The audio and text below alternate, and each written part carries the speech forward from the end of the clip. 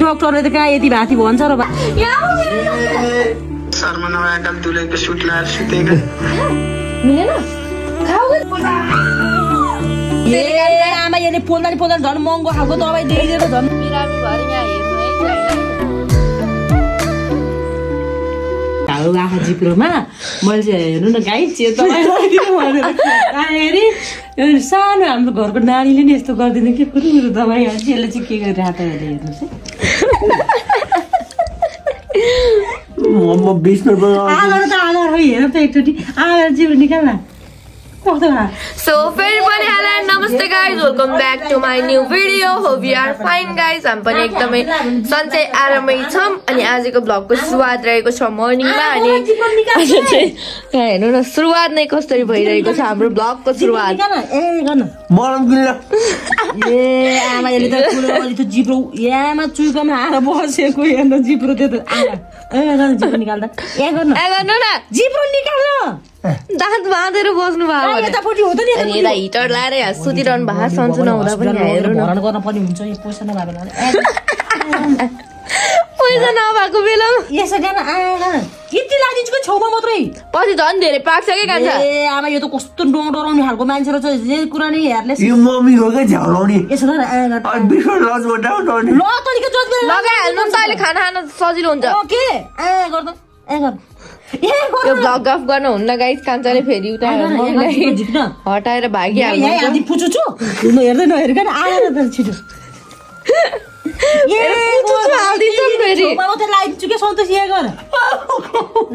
त्यसले फेरि कस्तो नरम गराउँछ आमा यसले पोल्दा झन् महँगो खालको दबाई दिएर झन् नपोल्ने खाल्यो भने जिब्रो झिक्रे एकचोटि यो त बहिनी उठ्छ यसो गर्दा जिब्रो जिब्रो झिक्नु सन्तोष यसो गर्दा हो अझै झिक्न अझै लामो त्यो घाउ भएको त धेरै कम भइसक्यो रहेछ नि अझै क्या लामो झिक्न डाक्टरले त कहाँ यति भाती भन्छ र बाबु नि त मैले त धेरै कम भनेको तँलाई त दबाई हालिदिइसक्नु मेरो भित्र जान्छ के आएको त्यसै खोइ जिब्रो थुतेर पालेर गर्नुपर्छ हस्पिटल गएपछि हो त्यसले गर्दा हात बिग्राएको छ त्यो हात नधोको कति दिन भएर त्यो हात नलाउनु खोइ मैले उसका राखेँ बटन यसको बटन के ए ढक्कन खै म त्यसरी गरेर तातो पानी छोड्दै गिलास तातो पानी पुराको कस्तो भयो कान्छा के गैडा के हो गैडा भनेको 11 वर्षसम्म नि यहाँ हिटर यहाँ तापेर यस्तो गरेर सुतिरहनु भयो सन्तोष चाहिँ देख्न सक्नुहुन्छ गाइस देख्न सक्नुहुन्छ 11 वर्षसम्म हिटर तापेर लगाइदिएको नि भन न ए हिजोबाट मम्मीले दबाई लगाइदिन खोज्नु भएको हिजो पनि मम्मीले जबरजस्तीमा लगाइदिनु भएको थियो हिजो नाइटमा होइन हिजोको नाइटको त अहिले पछि जोड्नु पर्ने हुन्छ सो गाइस कान्छाल चाहिँ औषधि लाउनै मान्नु भएको छैन के अनि मम्मीले हिजोबाट त्यो पहिला पनि यस्तै भएर औषधि ल्याएको थियो त्यो खोजिरहनु भएको थियो त्यो पाइएन नि त अनि त्यो फेरि किन गएर ल्याएर लगाइदिएको यहाँ यस्तो छ हालत लाउन भनेपछि हाम्रो सानो नानी र बाबुले बरु त्यस्तो जिद्दी गर्नुहुन्न जति हाम्रो सन्तोषले गर्नुहुन्छ जुम्न पऱ्यो चिलाउनु भयो त मेरो बुढालाई चाहिँ एकदमै गाह्रो भएको छ गाइज रातभरिका कामहरू गरिरहनु भएको थियो खान्छ यस्तो गर्नु न होइन तातो सुत्न चाहिँ तातो हुन्छ भुँडी लगायो भने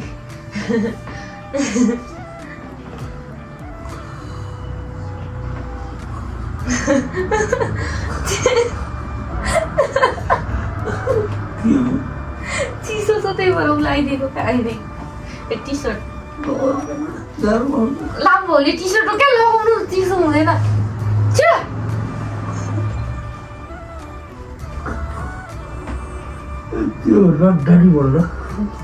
त्यही नै होइन क्या झन् गिफ्ट ल्याइदिरहेको यस्तो राम्रो जाडोमा लाउने गिफ्ट हो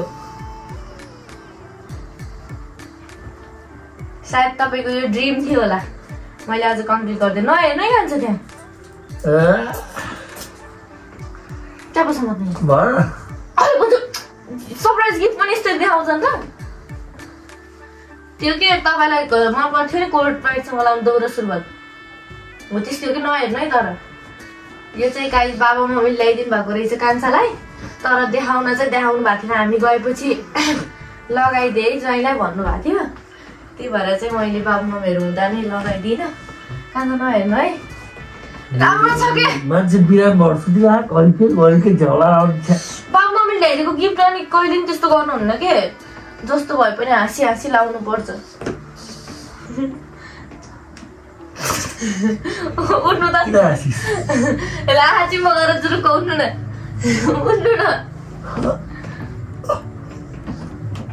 किन हाँसु र म लौ पाएको जस्तै दौरा सुरुवाल हो कि तपाईँले नानीको बिहामा लाउनु भएको थियो नि कुर्ता, उसको यस्तो राम्रो किन हुँदो रहेछ क्या यस्तो लाग्छ। बाबा मम्मीलाई चाहिँ होस् तपाईँको चोइस थाहा कि फेरि हाँस्यो। मलाई लाउँदै त्यो मलाई सासु ससुराले ल्याइदियो गिफ्ट पनि लाउन भन्छ नि त कसैले, जसरी लाउँदिन हेर्नै कान्छ एकछिन हेर्नु भयो भने त म त जिन्दगीभरि बोल्दिनँ।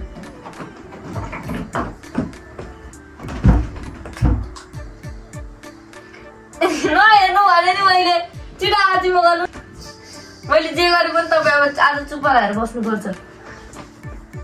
लिभ गाडो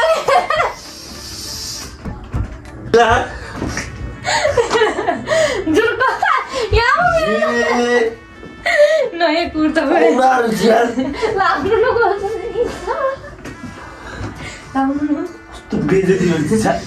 न लाउनु तपाईँलाई कस्तो सुहाउँछ भन्थ्यो कि सबैजनाले लाउनु एकछिन लाउँदैन यस्तो जाडोमा।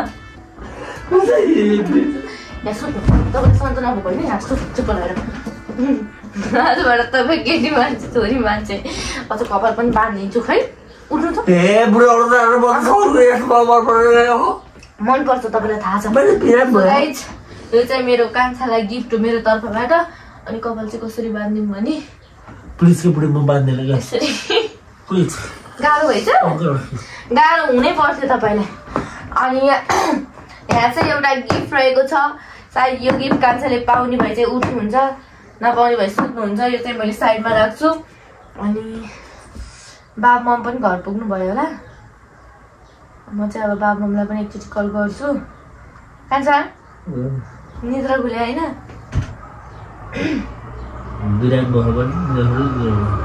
सो गाइस म चाहिँ बाबा ममलाई कल लाउँदैछु। बाबा ममको रियाक्सन कान्छा चुप लाउनु न, चुप लाउनु न, फोन नउठाउनु न छिटो। बाबा जो यस्तो राम्रो हुनुभयो ह्यान्डसम बाबाले ल्याइदिएको गिफ्टमा। बाबा के गर्नुभयो? ए बाबु यहाँ भाइले केही गरेको होइन, जम्मै घर फोहोरो बनाएर राखिदिएकै छ र रातभरि आएर धन्ने मोरिन कासालेर सेल चुखेर त्यहाँ मैले गएर दबाई लिएर आएर सफाइ गर्न आएको छु। ज्वाइँ त यहाँ बिरामी भएर यहाँ हेर्नु है ज्वाइँलाई, ल हेर्नु। ए चुस्कुलाई के भयो मेरो चुस्कालाई? कुर्ता हेर्नु न, कुर्ता मेरो कस्तो देखियो कान्छा? यहाँ त शर्मा नभएका दुलेको सुट लाएर सुतेको लाइदिएको क्या बाबा घुमेर बेइज्जती। मेरो कुर्ता लाएर सुत्नु भयो नि त, जाडो भएरलाई नि गममा हुन्छ भनेर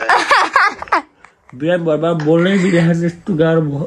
अब चाहिँ म किचनतिर आएको छु किनकि कान्छालाई चाहिँ त्यो घाँटीहरू पासिरहेको छ अरे। त्यही पनि बिरामी हुनु चाहिँ औषधि खाना र लाउन मान्नुहुन्न। अनि तर पनि त्यो मुखहरू बार्नु हुन्न कि झन् गाह्रो हुन्छ। अनि मम्मीले चाहिँ आज चाहिँ हामीले खाना चाहिँ बनाइसक्यौँ। अनि कस्तो कसैलाई पनि बिरामी भएर होला मुख मिठै भएन कि। अनि मम्मीले चाहिँ त्यो चनाहरू बनाउनु भएको रहेछ कि। अनि चना हालेर ल्याइदेऊ सन्तोषलाई,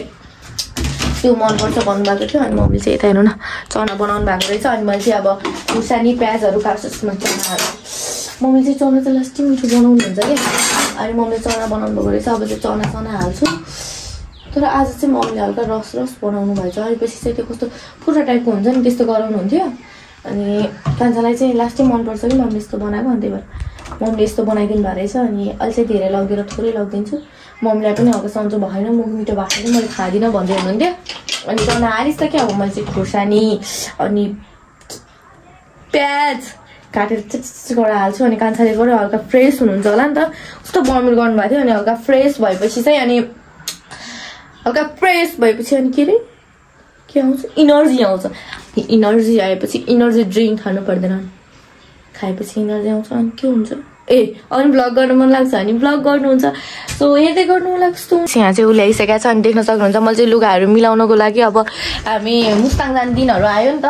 त्यही भएर चाहिँ मैले लुगाहरू त्यो कुन कुन लाने हो त्यो चाहिँ माथि राख्छु अनि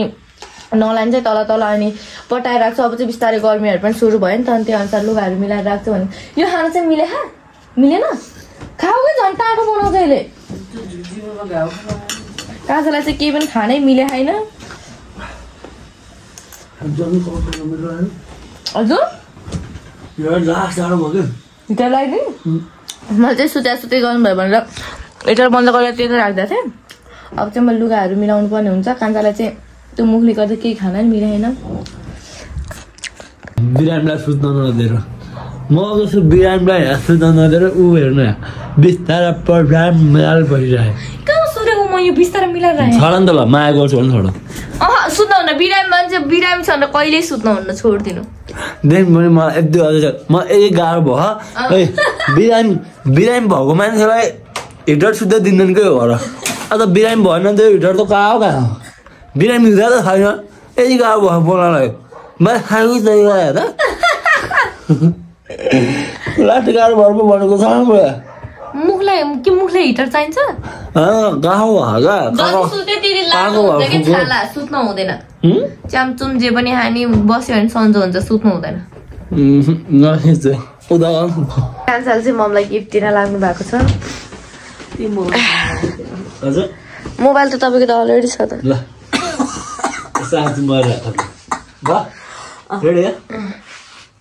केही त मुसा सुसा कस्तो अलरेडी गाइज आज म अलरेडी गाइज म चाहिँ मम्मीलाई आज एउटा सानो गिफ्ट दिनु लागेको छु होइन मेरो जिन्दगी सबभन्दा ठुलो गिफ्ट आज दिनु है फेरि ऊ अन गर्नु भने त उसलाई होइन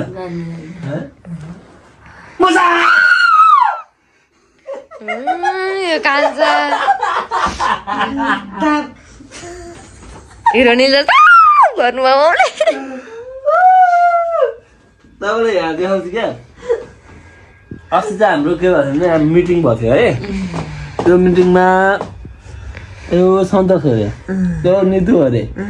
को हो भन्नुको अरे कोही बनाएको रहेछ यो कस्तो क्या रन्जित दाले भनेको मको फोटो त यस्तो आयो अरे तपाईँ देख्यो अरे देखियो यो चाहिँ कसले बनाएको त नि त्यो नाम देख्यो यो राम्रो आएछ यहाँ नितु राई पेट लाएर कहिलेबाट पेट लाएर मलाई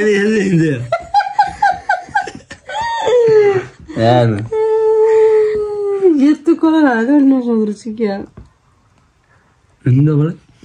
यो त नेचुरल त चाहिँ बनाएको जस्तो लाग्यो यो कस्तो राम्रो देखियो कि ममलाई त टुरिस्टहरूलाई जस्तो एकजना बिरामी भएर दिउँसो भइसक्यो तर खाना कसैले पनि खाएन भन्दै खाजाहरू खायौँ मम्मी म कान्छाल चाहिँ अनि अहिले चाहिँ खाना हाल्दै हुनुहुन्छ मम्मीले को हालिदिएको मम्मी जयलाई नानीलाई सुरुमा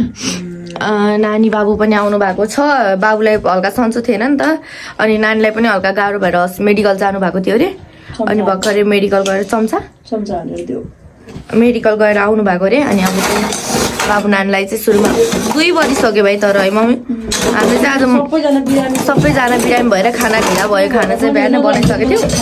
अनि 2 बजिसक्यो अनि नानी बाबु आएर अनि अब चाहिँ खानाहरू खानुपर्ने हुन्छ सुरुमा नानी बाबुलाई नि लगिदिने हुन्छ 2 जना देऊ उनीहरु नि बिरामी छ के खाना हुँदैन एउटा सुरुमा चाहिँ मैले लगिदिन्छु मम्मीले चाहिँ आज सबैजनालाई त्यो गेडा बुढी खानुपर्छ भनेर चाहिँ गेडाको बुढी भिजाएर बनाइदिनु भएको थियो कता बस्नु बाबु नानी यतै बसेर खाने यहीँ बसेर दिन्छ है अनि बाबु नानी चाहिँ यतै बसेर खानुहुन्छ होला कान्छालाई चाहिँ खाना खानै भएन कि त्यो मुखभरि घाउहरू आएर अनि खाना खाना चाहिँ नहानी भन्नु के छ मुस्ताङ नजाने किन कस्तो नाइ हो र जानुभयो भने त्यति बेला तपाईँ किन खाना नखान्छ जानु न बाबु नानीसँगै बसेर खानु गर्नु त कान्छाको चाहिँ हेर्नु त नल्याउनु भयो त्यो अति नै भएको छ कि नानी बाबु चाहिँ खाना म पनि खाँदैन बुढाले नखाएपछि छोड म नि खाँदिनँ म भोकै बस्छु तर म मर्छु तर म भात खाँदिनँ भन्ने दिन नआओस् कि म खान्छु गइहाल्छु अनि कस्तो फिल भइरहेको छ सधैँ डुलिरहने मान्छे बिरामी भएर बेडमा बस्नु पर्छ कतो कान्छ कसरी भात नखाने रे खुर्सानी हालेर चना खाने रे सन्चो नभएको यस्तो मान्छेलाई के बनान् तले कता बनान् तले कान्ता एक्टिभ भनेको क्या हो चाहिँ कान्ताले यस्तो भन्नु नि त उता हामी उता जाउँ त भने उता म बजाउनु के भनेको त्यस्तो चना नखाऊ अहिले त्यो पिरोहरूले झन् पोल्छ कि अनि ब्रेड र चना ल्याइदिएको थियो चना खानु भयो ब्रेड चाहिँ त डढेको थियो कि नडरेको खानु भनेको त्यो पनि खानु भएन केही पनि खानु भएन सो त्यही हो अनि आजको भ्लगहरू चाहिँ खासै ऊ पनि गरिरहेको छैन नि त अनि सबैजना बिरामी भएर स्टार्टिङ पनि ऊहरू भएको भइरहेको छैन जस्तो हुन्छ त्यस्तैमा चित्त बुझाउनु होला मम्मीले चाहिँ घाँटीभरि सुन टल्का बाहिर ननिस्किनु है किन लुट्छन् अलि सेपरेट भएर भित्र बस्नु होला अनि हामी चाहिँ थोरै सामानहरू लिँदै थियौँ मैले चाहिँ यो रिङ लिएँ मलाई चाहिँ त्यो मेरो चाहिँ त्यो पहिला कान्छाले गिफ्ट हानेको रिङ थियो नि त अनि मैले चाहिँ त्यो घरमा बस्दाखेरि पनि भाँडाहरूमा त लुगाहरू लगाउँदा सधैँ त्यो युज गरेर चाहिँ युज गरिरह्यो नि त अनि त्यो भएर थोरै उक्किएको थियो त्यही भएर चाहिँ मैले त्यो युज गरेको छैन कतै पूजा पाठहरूमा जाँदा अब कतै बिहेहरूमा जाँदा यताउति माइती जाँदा लाउनु हुन्छ नि त त्यो भएर सुन जस्तो कुरा अनि यो चाहिँ लगाइरहन्छु मेरो फेरि दिमाग छैन क्या कति बेला हराउँछ थाहा नै हुँदैन यो पनि टोकिसकेको छु अनि त्यही भएर चाहिँ मैले चाहिँ घर बस्दालाई चाहिँ घर बस्दाको लागि चाहिँ यो लिएँ अनि नानीले चाहिँ झुम्का लिनु भयो मैले चाहिँ यो लिएँ अनि म चाहिँ अहिले चाहिँ मम्मीलाई रिचार्ज कार्ड लिन आएको कान्छालाई चाहिँ बिरामी भएर बिचरा दिउँसभरि ब्लग भाउजू के हेर्दा हेर्दा झ्याउ लाग्यो झ्याउ मान्नुहुन्न ल त रिचार्ज कार्ड लिएर आऊ एनसेलको ल दुईवटा अनि प्रतीक्षा चाहिँ भर्खरै आएकी थिएँ अनि के भन्छ अरे मम्मीले चाहिँ त्यो सिक्री र अनि हाम्रो घरमा चाहिँ फेरि अब कतिजनाको कमेन्ट आउँछ यत्रो कमाउँछन् के को ग्यारेन्टीवाला लगाएको भनेर त्यस्तो भन्नु हुँदैन मम्मीले चाहिँ मम्मीको यो एउटा सिक्री छ अनि मङ्गलसूत्र हो अनि मिन्यु छ अनि माइलतिरहरू छ त छ तर पनि हामीले चाहिँ कस्तो भनी भएर पनि लगाउँदैनौँ कि त्यो अब कुनै कतै पूजापाठहरूमा साडीहरू लगाएको बेलामा चाहिँ लगाइहाल्छौँ न त चाहिँ खासै लगाउँदैनौँ अनि यो घरहरू बस्दा डेली युज गर्नको लागि चाहिँ त्यही उनै ठिक हुन्छ नि त त्यही भएर चाहिँ त्यो किनेको त्यस्तो नराम्रो कमेन्ट नगर्नु होला अलिकति राख त घाँटीतिर कस्तो लाग्यो औँठी एकदम राम्रो देख्यो यहाँ पनि राम्रो देख्दो रहेछ है राम्रो देख्यो है तपाईँको हात देखाउनु त मेरो मम्मीको चाहिँ यो चाहिँ कस्तो राम्रो लाग्यो मलाई लकेट चाहिँ अनि यो चाहिँ मम्मीको औँठी यो चाहिँ मेरो औँठी अनि त्यो चाहिँ लकेट भन्दा त यो राम्रो जस्तो लाग्यो मलाई होइन मेरै राम्रो रिचार्ज कार्ड लाउनु यो चाहिँ मम्मीलाई 50 को रिचार्ज कार्ड मैले ल्याइदिएको सबै मैले किनिदिएको सबै धन्यवाद रे अनि मैले चाहिँ यो लिएँ अनि एकछिन अफ गर्नु न प्लिज त लाग्यो यो झिक्नु न एकचोटि अब बिहा गर्नु न मसँग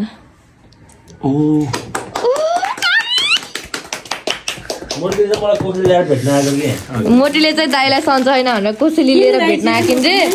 चाउ खोरिसक्यो छ मम्मीको मनमा यस्तो भयो यस्तो ल्याइदिए पिरो चाउ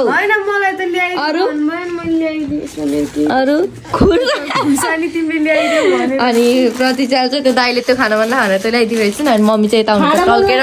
बसिरहनु भएको छ अनि नानी बाबु चाहिँ कता जानुभयो लक्ष्मी नानी चाहिँ त्यता हुनुहुन्छ बाबु चाहिँ यता हेलो बाबु कस्तो टल्केको त ज्याकेट त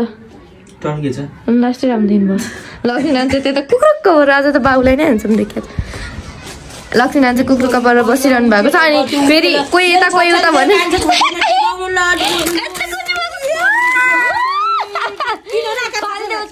फाल्देऊ चाहिँदैन त्यस्तो चाउचाउ खाना हुन्न फाल्देऊ आजको चाहिँ म ब्लगको अन्त्यतिर नै छु आज चाहिँ हामी न कतै जान पायौँ न पहिला जस्तो तपाईँहरूले खोजे जस्तो भिडियो नै दिन पायौँ किनकि मौसम पनि त्यस्तै छ आज फुरफुर पानी परिरहेको छ अनि कान्छा पनि बिरामी हुनुहुन्छ अनि सबैजना बिरामी भएर कस्तो भ्लग पनि गर्नै पाएन कि अनि तपाईँहरूको मनमा पनि लाग्यो होला किनकि हामी कस्तो हुन्छ भने पहिला कति धेरै माया गरिदिनुहुन्थ्यो अनि अहिले त्योभन्दा धेरै कम भइरहेको छ किनकि हामीले पनि तपाईँहरूलाई राम्रो कन्टेन्ट दिन सकिरहेको छैनौँ कति कुरामा हामी नै पनि गलत छौँ तर पनि माया गरिदिइराख्नु होला अनि कतिजनाको कमेन्ट थियो कि बाबा मम्मीलाई किन छिटो पठाएको बाबा मम्मी किन छिटो जानुभएको भन्ने कमेन्ट थियो कि अनि बाबा मम्मी चाहिँ कस्तो हतारमा कि जस्तै आगो लिन आएर गइहाल्यो जस्तो भयो नि त अनि आउनुभयो आएको दिन राति नै परिसकेको थियो धेरै बेर बस्न पाइएन थाकेर आउनुभएको थियो भोलिपल्ट बिहान घुम्न गयौँ साँझ आएपछि त सुत्दै त्यो दिन सुत्नुभयो भोलिपल्ट नि दिउँसभरि सुतेर अनि त्यसको भोलिपल्ट त बिहानै जानुभयो किनकि अब सन्चो नहुँदै अब नडेरेर राख्न पनि भएन अब मौसम पनि चेन्ज भयो नि त अनि बाबाको चाहिँ बाहिर जाने दिन आइसकेको छ बाबाको अब जम्मा 6-7 दिन छुट्टी छ छुट्टी बढाउन मिल्यो भने चाहिँ बढाउँछु भन्नुभएको थियो अब बाबा पनि बाहिर गइहाल्नु पर्ने हुन्छ किनकि मेरो बाबाले चाहिँ अब एकजनाले धेरै फ्यामिली पाल्नु पर्ने हुन्छ अनि त्यही भएर चाहिँ हल्का गाह्रो नै छ गाइस अनि बाबा मम्मी चाहिँ त्यही कारणले पनि छिटो जानु पर्यो अनि दिदी पनि बाहिर जानको लागि दिदीको पासपोर्ट आउँदैछ त्यो लिनको लागि पनि बाबा मम्मी छिटो जानुपर्ने भयो तर छिटै नै बाबा बाहिर जानुभन्दा अगाडि अब बाबा कति वर्षपछि आउनुहुन्छ भेट्न जानु त पर्छ अनि म चाहिँ बाबा जानुभन्दा अगाडि चाहिँ एकचोटि माइती जान्छु अनि सबैजनाले चाहिँ बाबाहरू आउँदाखेरिको भिडियोलाई एकदम माया गरिदिनु भएको थियो त्यस्तै भिडियोहरू अब आउँदाको भ्लगहरूमा पनि धेरै नै माया गरिदिनु होला तपाईँहरूको पनि मनमा थियो होला बाबा मम्मी अलि धेरै बेर बसी हुन्थ्यो जस्तो मेरो मनमा पनि थियो अलि धेरै लङ टाइम बसी हुन्थ्यो बाबा मम्मीसँग बाबा मम्मीलाई कतै घुमाउन पाइन म आफैलाई पनि कस्तो लाग्छ भने म आज यो ठाउँमा छु मेरो बाबा मम्मीले मलाई नजन्माएको भए म यो ठाउँमा हुन्थेन बाबा मम्मीकै कारण म यो ठाउँमा छु तर पनि मैले आफ्नो बाबा मम्मीलाई आउँदाखेरि पनि राम्रो ठाउँ घुमाउँछु भन्दै पनि कस्तो भने कुनै ठाउँमा समयले रोक्छ भने कुनै ठाउँमा परिस्थिति रोक्थ्यो तर यो ठाउँमा चाहिँ बाबा मम्मी बिरामी भएको कारणले चाहिँ हामी कतै पनि जान पाइएन सोच्न चाहिँ सोचेको थिएँ बाबा मम्मी यति बेला आउँदा चाहिँ कतै घुमाउँछु केही गर्छु भन्ने सोचेको थिएँ तर मेरो सोच पुरा भएन नेक्स्ट टाइम माइती जाँदा स्योर मेरो केही प्लानिङ छ भने त्यो पुरा हुनेछ सो सबैजनाले भिडियोलाई एकदमै माया गरिदिनु होला अनि आजको लागि चाहिँ भ्लगको अन्त्य यतै गर्छु thanks for watching my video guys love you all Jay Nepal.